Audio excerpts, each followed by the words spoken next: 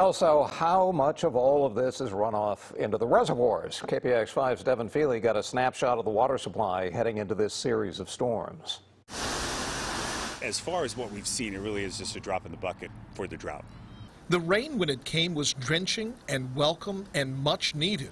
But after being starved for it for 4 years now, no single storm was going to end the drought. It's been great seeing the rain, and you know, every little drop helps for us. But right now, really, we're just saturating the ground. And then once the ground's saturated, then the storms that come after that, then that runoff makes it to our reservoirs. For the Santa Clara Valley Water District, its 10 reservoirs are the most visible measure of the impact of our prolonged drought. This was Lexington Reservoir midweek, during the calm before this weekend's storms.